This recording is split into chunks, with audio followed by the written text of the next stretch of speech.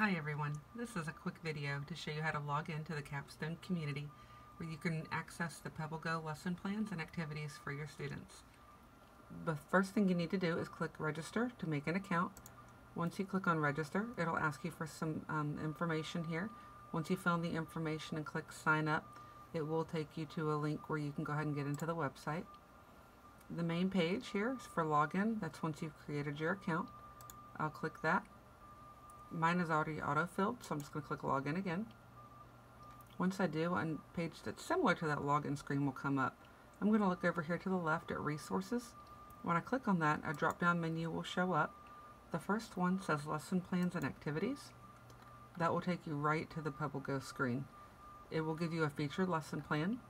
Then if you scroll down, there's a PebbleGo column that has animals, biographies, dinosaurs, science, and social studies. You pick the topic that you're interested in. Once you click on it, it will give you a list of the activities that they have.